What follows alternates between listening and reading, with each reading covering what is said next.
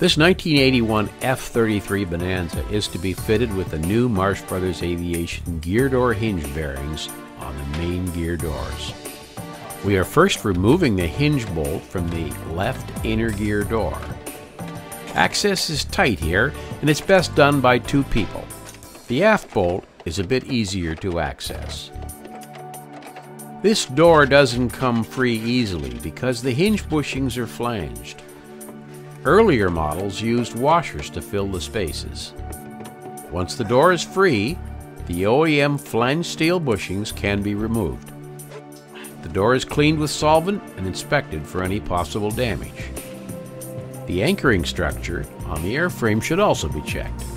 Note that there are two bushings and one sleeve for the forward hinge arm.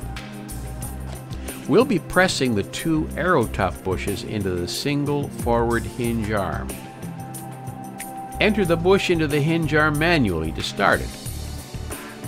Then, complete the job using a C-clamp modified to serve as a jack. Press one bushing in from each side. The stainless steel sleeve supplied with the kit should be a sliding fit into the bush. In this case, the sleeve fit was a little too tight, so we're opening it up with a 0.251 reamer. In most cases, this should not be necessary. Now, the fit of the sleeve is perfect. The AeroTough bush will be pressed into the steel housing fitted to the hinge arm.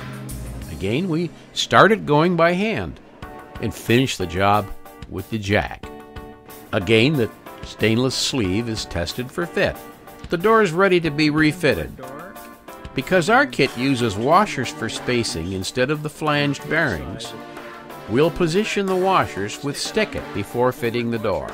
In this case, we're using two normal washers on the front side of the hinge arm and one on the back side. On the aft hinge, we will use two thin washers, one on the front and one on the back. Mitch is holding the bolt head, while Andrew tightens the nut on the aft side. The inaccessibility of this location is very likely the reason these joints may not always be lubricated on an annual basis. With AeroTough, it just doesn't matter. With the front hinge secured, the aft arm washers are added to the structure. Mitch is using two long socket extensions to access the aft hinge bolt head. The actuator bolt is now replaced, and complying with the placard, the bolt head is aft. It's a clearance issue, and it's important. The outboard doors have easier access, and the work will go more quickly. The outer gear door turnbuckle stays are removed from the gear legs. Note the position of the washers. Hard to see what's going on here, but this is much easier, and it's a one-man job. Andrew has removed the nut and the bolt from the forward hinge. Once the aft bolt is removed, the door can be dismounted. The steel OEM bushings are removed from the forward hinge, one from each side. We will need to push out the outer steel bushings before fitting AeroTough. We fitted a polymer spacer between the two hinge arms to keep them from being bent as the old bushes are being pressed out. The other yellow plastic piece is being used to receive the bush as it's pressed out, but you could also use a socket for this. Andrew's pressing out the old bush using the steel push pin supplied with the kit. We will leave the spacer in position as we press in the new AeroTough bush. Again, the bush is started by hand and completed with the jack. The AeroTough has been pressed into position with equal amounts protruding on each side. The sleeve fit is then checked again for freedom of motion.